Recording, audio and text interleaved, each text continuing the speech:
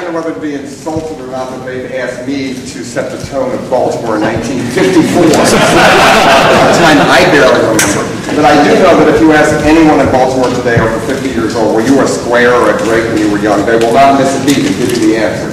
A square was not an insult, it was pre-preppy, and a drake was more blue-collar, juvenile, delinquent.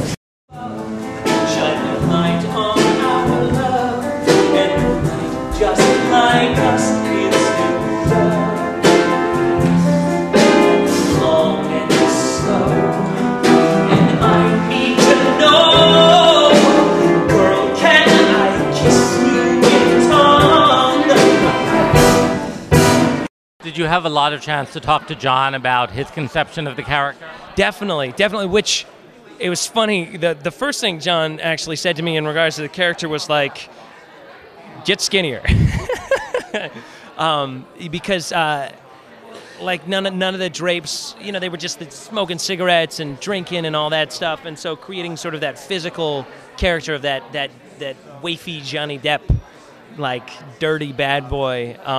You know, he was about like really focused on getting that hair and the attitude. We're talking with the fabulous Elizabeth Stanley, who's playing Allison in Cry Baby. So the last time Elizabeth was on Broadway was playing April and Company. A little bit different, huh? A bit different, yes.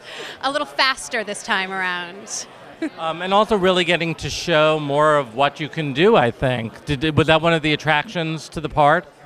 Yeah, I love how different it was. I started doing the workshop of Crybaby last year while I was doing Company, and so of course I was comparing and contrasting them, and there are some similarities between the two characters, but it's nice that Allison, you know, it's fun, it's youthful, it's dancing and singing. I got to do lots of singing and no instruments this time, so that's kind of nice too. Good morning, good morning. I'm Mrs. Vernon Williams, president of the Baltimore Women's Club, and welcome to the Baltimore Health Department's first annual anti-polio picnic and vaccination carnival. I'm proud to announce that at last night's meeting, the Women's Club came out strongly against polio by a vote of 56 to 8. Yay! It's a beautiful day for an anti-polio picnic. Okay. We're talking to Harriet Harris, who's playing Mrs. Vernon Williams in Cry Baby.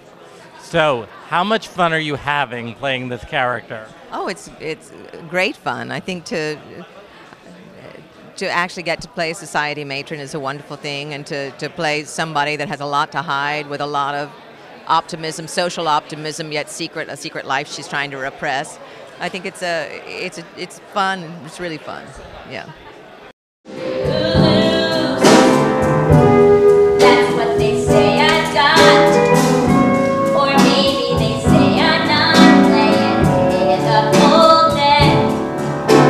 But hey, what the heck can I do? Maybe I've got a screw loose for you.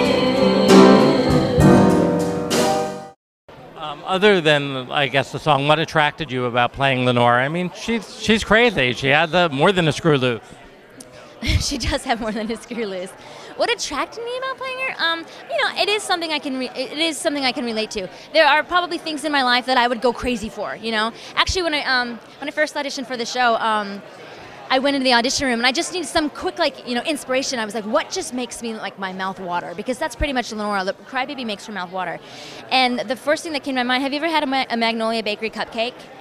Oh my gosh, I could eat a whole box. So I went in there, like, just how that made me feel, and that was like my start for how Lenora might feel about Crybaby.